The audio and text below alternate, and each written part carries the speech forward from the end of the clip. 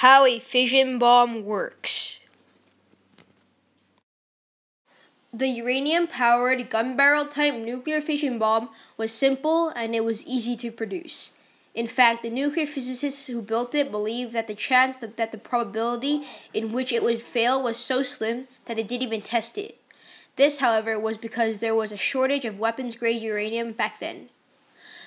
A small subcritical amount of uranium was located at one end of the bomb, and this was the target. The uranium was enclosed in a neutron reflector cylinder to maximize the chain reaction. Located on the other side of the nuclear bomb, there is another set of subcritical mass of uranium carefully positioned in front of packed conventional explosives. How does the reaction work? Basically, when the bomb reaches a certain altitude, the explosives are primed to detonate via chemical signals. This powers the uranium down the barrel to collide with a stationary target uranium at a high speed. A special device fires neutrons into the uranium collision and begins the fission process.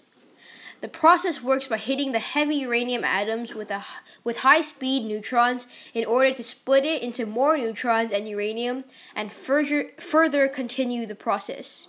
This releases a massive amount of energy in the form of thermal and nuclear energy. When it exploded above the Japanese city of Hiroshima, 80,000 people on the ground died instantly, and many more died due to injuries and/or radiation sickness.